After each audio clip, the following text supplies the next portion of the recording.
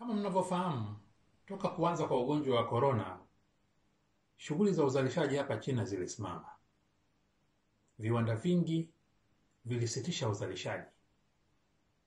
Nafurahi kuwajulisha kwamba wiki iliyopita baadhi ya viwanda vimeanza uzalishaji wa bidhaa mbalimbali. Hatua hii imepelekea shughuli za biashara na uchumi kuanza kurejea hapa China. Nitoe rai kwa wafanyabiashara wa Tanzania ambao shughuli zao zinategemea hapa China. Tafadhali wasilianeni na makampuni mnayoshughulika nayo ili kuthibitisha kama kweli na wao wameanza shughuli za uzalishaji, ili kama wameshaanza basi muendelee na shughuli zenu za biashara. Vile vile nitoe rai kwa wafanyabiashara wa Tanzania waendelee kuvuta subira. Huu ugonjwa bado upo na mapambano yanaendelea.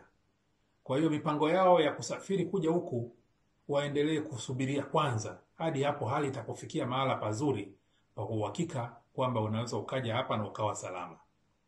Lakini kwa wale ambao wanalazimika kabisa lazima waje China kipindi hiki, rai yangu kwao, chukueni tahadhari.